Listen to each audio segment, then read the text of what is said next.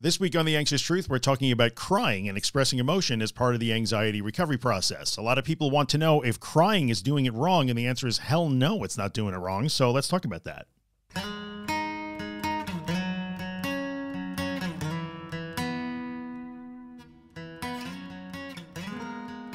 Hello, everybody. Welcome back to The Anxious Truth. This is podcast episode number 199, recorded in March of 2022. One away from the big 200. I have to figure out what I'm going to do for episode 200. I better figure that out quickly. Anyway, if you're new to the podcast, this is your first time here, welcome. I am Drew Linsalata, creator and host of The Anxious Truth. This is the podcast where we care about all things anxiety and anxiety recovery. So if you're struggling with things like panic disorder, panic attacks, or agoraphobia, this is the place for you. Glad you're here. And of course, if you're a returning listener or viewer on YouTube, what up YouTube? Then I'm certainly glad you're here. Welcome back. So this week, we're going to talk about the topic of specifically crying, but crying and expressing emotions and how that relates to anxiety in the recovery process. It's a topic I probably should have covered long ago because it gets talked about all the time. We're going to go over that today. Before we do, very quickly, just a reminder that all the other ways to get information and help from me are on my website at theanxioustruth.com. There are 3 really useful books on anxiety and recovery there. You can check them out. My morning email newsletter and podcast is called The Anxious Morning. That's right on the homepage at The Anxious Truth also. And if you enjoy my work, I'm helping you, and you would like to find a way to support it and help keep it free of ads and sponsors, then there are ways to support this work at theanxioustruth.com/support. So check that out if you are so inclined. But I appreciate each and every one of you coming back every week to give me your time and attention. I hope I am providing some value and some service. So this week, we're going to talk about specifically crying. I want to kind of focus on that and what it means, in terms of expressing emotions as part of the anxiety and recovery process. So there's really 2 issues that come up around the topic of crying. The first one is sort of a procedural or mechanical issue.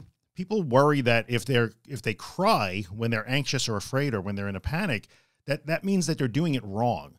So people ask all the time, is crying an escape behavior? Is crying avoidance? Is crying wrong? Is crying a setback? No, it's none of those things. Like, when some people get anxious, they express it some ways. Other people express it other ways. And you just might be a crier. There's no crime in that. Now, one of the things that I definitely want to point out right here at the beginning, especially for you dudes watching, men cry too. So I know that there's a stigma attached to that, the idea that men are not supposed to cry. Even in 2022, that's still pretty pervasive, that crying is a problem for a guy. It is not. So I just want to acknowledge that if you're a man watching or listening right now, we also cry. Like, the recovery process made me much more emotional than I used to be. So I'm much more of a crier now. I cry at happy stuff sometimes. I'm all right with that. Like, I'm allowed to be human, and so are you. So I want to be clear that when we're talking about crying and expressing emotions as part of the recovery process, this is not a female focused thing. Like, this is a human focused thing. So if you're a dude and you're a crier, that's okay. Really, it's okay. I promise. So the first problem, like I was saying, is like a mechanical thing. People think that it's procedurally wrong. If I cry, does that mean I'm avoiding? Is that avoidance? No, crying is not avoidance. Crying is an expression. That's okay. Crying does not mean a setback. Crying is not an error. Crying isn't doing it wrong. Like, crying is not a failure to accept. Like, crying is just crying. It's a thing that some humans do, some more than others. So when I used to be really anxious and I would panic, I had habits. I had ways to express that. I would get silent. I would tap all over the place and poke and like tap at my chest and pull at my ear and touch my nose. And I had all kinds of habits and ways to express that anxious state. Some people get really withdrawn. Some people get very vocal. A lot of people speed up. I wrote a whole book about how we speed up when we get anxious. So that anxious state gets expressed in so many different ways across so many different human beings.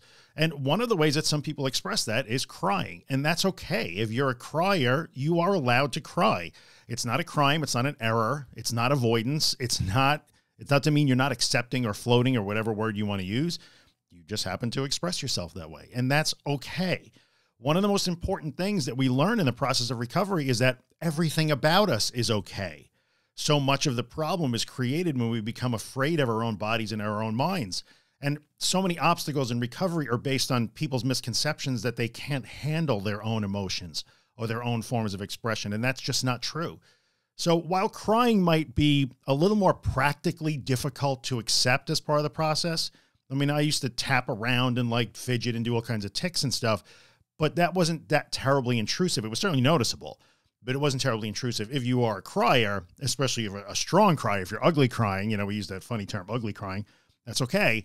But I understand that might be a little bit more disruptive in terms of your daily routine. It is what it is. Part of this is learning that, like, well, you know, I cry and that's okay. I'll just have to let that happen and let that end and just keep going. So I understand that there's a little bit of a practical consideration in that, you know, a really strong cry can interrupt what you're doing.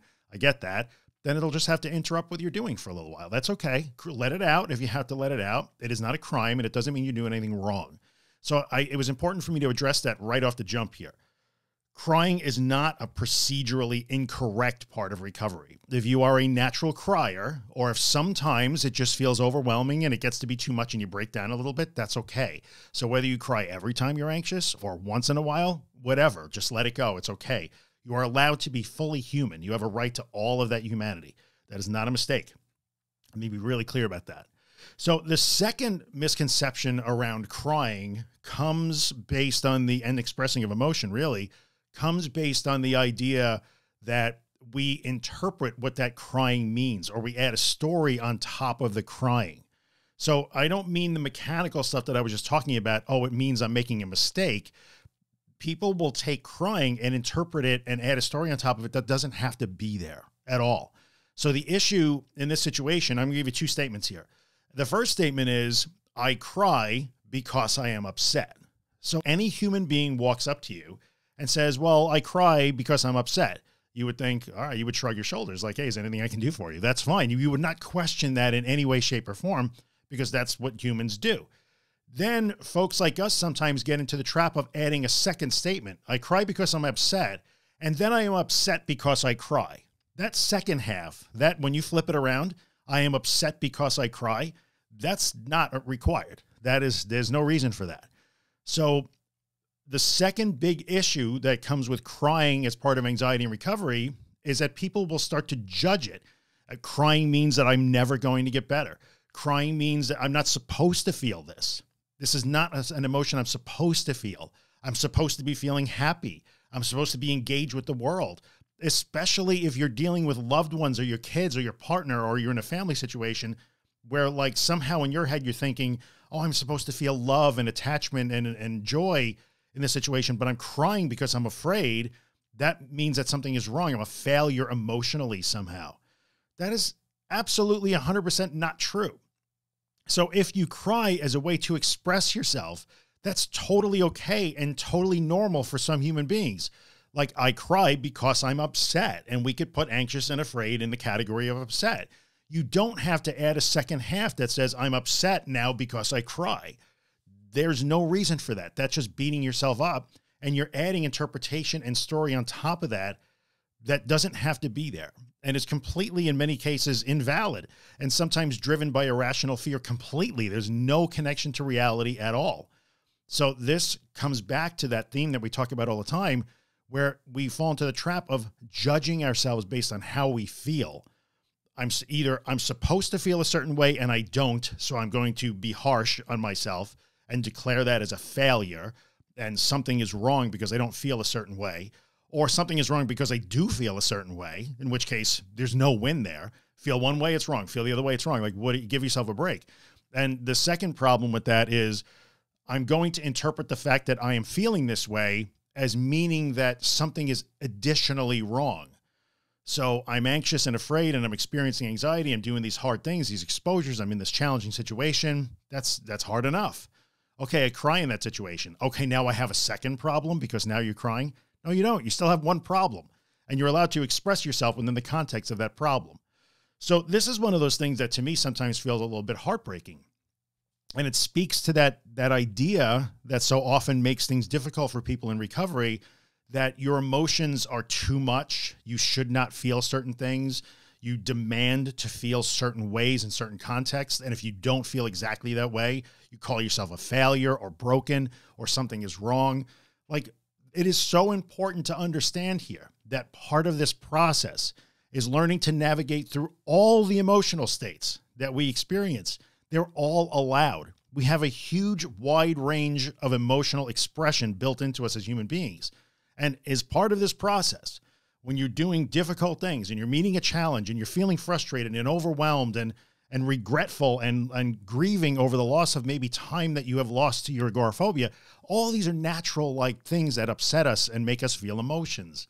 That's not wrong. And if you express some of that by crying, it's not an indicator of anything other than you are experiencing your humanity as part of this process. So there's absolutely no reason to judge yourself harshly or declare yourself some sort of broken person who is never going to recover because I did my exposure and I cried. And I can't tell you how many times I see that in the community almost daily, that somebody does an exposure or meets a challenge or does something hard and they immediately will throw in the towel and, you know, raise the white flag of surrender. That's it. This is never going to work. Square one. It's not working for me. Well, why isn't it working? You just did a hard thing. But I was so sad and I was crying. Okay. Well, part of doing a hard thing was experiencing an emotional reaction to it. That's also a hard thing, but that's also okay. So feeling emotions is okay, even though sometimes that's also a hard thing. So, you know, taking a walk around the block for the agoraphobic or driving on the highway or not Googling your symptoms for the person with health anxiety, those are really hard things. And when those things trigger emotions in us, sometimes for some people, feeling those emotions is a second hard thing. It's not a second problem, like my health anxiety is a problem and now my emotions are a problem. No. Confronting my health anxiety the health anxiety is a problem. Confronting the health anxiety is a challenge, and feeling the emotions that come along with that challenge is just a second challenge, not a second problem. You understand? That's really important because you got to let yourself off the hook. Like, there's no reason to beat yourself up. Be nice to yourself. Respect the fact that you have emotions and understand that you were born with the ability to express these emotions. This is how we come from the factory. We don't get to decide whether we cry or don't. It just happens. Now, as you go through this process and you begin to gain confidence and competence and you're not as afraid of your own body and mind as you once were, the odds are extremely high that you will cry much less because you will feel less stress, less burden, less duress, right? You don't find yourself in distress because of how you feel anymore, and you will likely cry far less than you do right now. Okay, cool, bonus. But the fact of the matter is, if you do cry, it is simply not a disaster. So if you are one of those people listening to me or watching me on YouTube or wherever you're consuming this, and you have this feeling that all of your emotions not only indicate a state, but also say something about you and should not be permitted. They're too much. They will overwhelm you. You can't handle them. It's too hard to feel things. You're going to have to adjust that and understand that this process that we're going through will make you feel things, and learning that you can feel those things successfully. You can move through them. You can handle those things, including the crying or otherwise expressing of that emotion, is really important. It's part of the lessons we learn. We are not learning to try to engineer away anxiety or engineer away our fear or engineer away our emotions. And I've said this before, I will continue to say it as often as I have to. The recovery process is not learning to be a robot. It's not learning to be less human. It's learning to be a better human.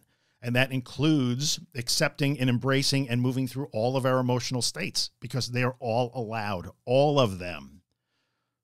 That's the deal on crying and expressing of emotion. So before I wrap it up, I do want to mention one case that does bear mentioning. So people who are having emotional regulation problems, and please just take a second and take a breath before you listen to what I'm about to say here. The fact that you may cry during an exposure does not mean that you suffer from emotional dysregulation. And your anxious mind may latch on to this and say, oh, see, I have to find ways to emotionally regulate. There are situations and certain conditions in mental health where people just have a hard time handling their emotions and regulating those emotions, which generally in very simplest terms, people who have emotional dysregulation problems get completely carried away. Like, it's not just that they're crying or they feel sad. They get completely carried away by those emotions to the point where sometimes there's a little bit of a detachment from the situation that even caused them, or there's an inability to get back to the reality that caused them. So people who are suffering from emotional dysregulation or emotional regulation problems, yes, sometimes that does have to be addressed. And with a qualified clinician, it can be addressed. It's not a disaster, but that's not everybody listening to me right now. Your crying does not mean you are emotionally dysregulated. The person who flies into a blind rage and starts throwing things and kicking things and screaming at people when they get anxious or panicky, that might be an emotional dysregulation issue, but that can be addressed, and it often is. It's okay. That can be worked on. Okay, so I do want to address that. So for some folks, that is an issue, but for most, it is not. So if you are having emotional dysregulation issues and you're working on that, then big fist bump to you. I know how hard that is, and my heart goes out to you for that, and I know that you can do that. But even in that situation, you can work on that. You can learn that. People deal with those issues all the time, and they get better at handling their emotions and learning how to deal with them. So that is the deal on crying and generally expressing emotion. It is not wrong. It's not a mistake. It's not a setback. It doesn't mean that you're failing in your recovery. And especially, it does not mean that you have to add judgment to how you feel or what you're expressing. If you take anything out of this, it would be those two things. Expressing emotion does not make me wrong, and expressing emotion does not require an interpretation of the expression of that emotion. It just is, and it's okay, right? I do not demand to feel certain ways, do not demand to never feel certain ways. We just have to be human and learn to handle all of that, what that means. Sometimes feeling things is hard, just like driving on the highway for some of you is really hard. But we're here to do hard things together, and that's part of it. Feeling is just another challenge. It's not another problem, right? So there you go. And I guess I say that all the time. What am I going to do? We all have our little crutches, verbal crutches. I guess that's one of mine. All right, so that is the deal on crying and expressing emotions. If you're watching on YouTube, by all means, go ahead and comment. I will be happy to respond. If you're in the Facebook group, wherever, comment on this. I'm happy to have the interaction and the questions and deal with you guys. It's like the most fun that I have in this thing that I do, is interacting with all you guys. And that's it. The episode is over. And because the music, that is Afterglow by Ben Drake. You hear me say it every week. Go find Ben and his music at bendrakemusic.com. He's just a good guy. So go support him too. He's a good dude and a friend of mine, and I like Ben. Tell him that I sent you. And as always, I will ask you, if you are watching on YouTube, hit the subscribe and the like button, or comment, because I love commenting on YouTube now. I'm all about the YouTube comments.